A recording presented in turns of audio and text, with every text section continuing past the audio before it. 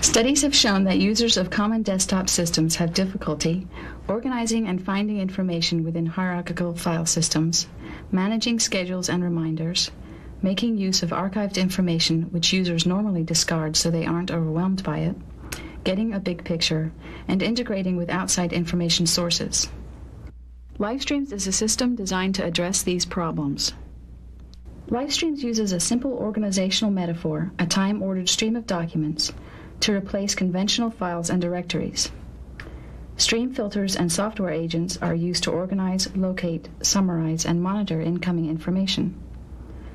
Lifestreams is a system capable of subsuming many separate desktop applications to accomplish the most common tasks such as communication, scheduling, and search and retrieval.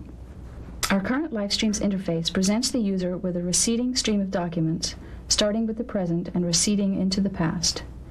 Document creation dates are displayed beside the document. The user can browse a stream by moving the mouse button over the stream, receiving a glance view of what is in the document. The user can open any document for editing or viewing by clicking on the document. We use MIME-tagged documents and helper applications to allow users to edit and view documents with applications they are already familiar with. Visual cues are used to denote various attributes of documents. For instance, writable documents are denoted by dark borders and unread documents with red borders. Lifestream stores all the electronic documents you create and collect. For example, incoming email is automatically appended to the stream. Email arrives, moving the other documents back into the past and eventually moving them out of view, effectively archiving documents automatically. The user may also create new documents by either pressing New or cloning an existing document by first selecting the document and then pressing the Clone button.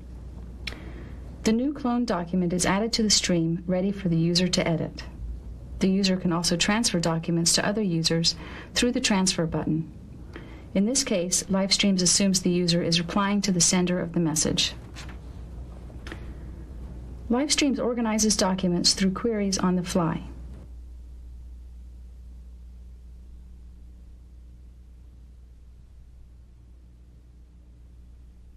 These queries result in substreams which contain all the documents that are relevant to the search query.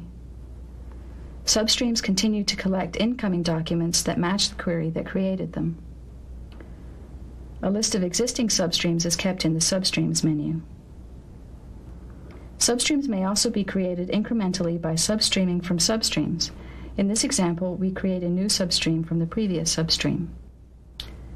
Doing so results in a set of nested menus. Because documents can exist in overlapping substreams, this is not the same as a hierarchical file system.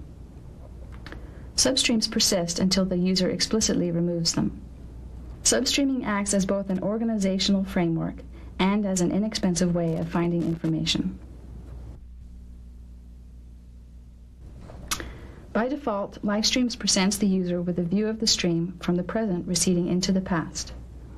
A Lifestream also contains a future portion which is accessible but usually hidden from view. The Lifestreams interface contains a clock that displays the current time. This time may be temporarily reset to the future to observe the future part of the stream. Here the user is dialing 2 months into the future. Note that the clock has changed to red to indicate that we are no longer in the present. Notice the new set of documents now on the stream with dates that are in the future. When the user dials back to the present, future documents are again hidden from view. When the time of a future document passes into the present, the document arrives at the user stream just as if new mail had arrived. Future documents can be used for reminding and scheduling. We've added the functionality to deposit documents in the future in one step. For example, if we add a document 1 minute in the future, then the document should appear before this demo is over.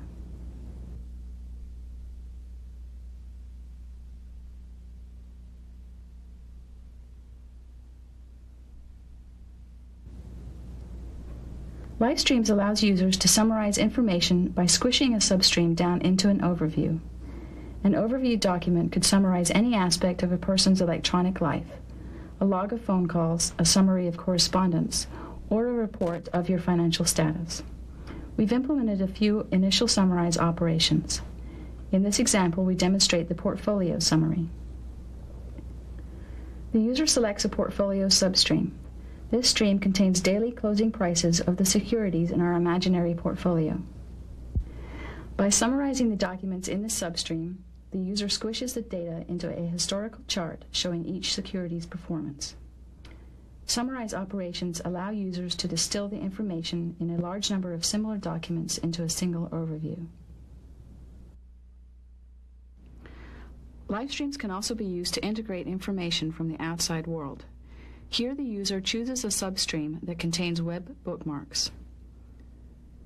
Clicking on a bookmark brings up a web browser that will open the chosen URL.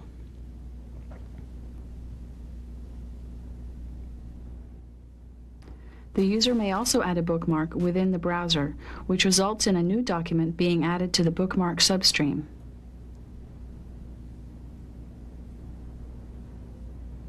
If another user mails a bookmark, it will also be added to the stream.